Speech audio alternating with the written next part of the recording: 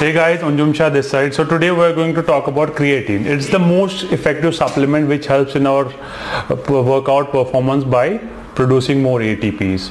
It is found in food like meat, fish and chicken, and it's mainly made in liver, pancreas and kidneys, and then stored in your muscles. Now the thing is, when should we supplement creatine?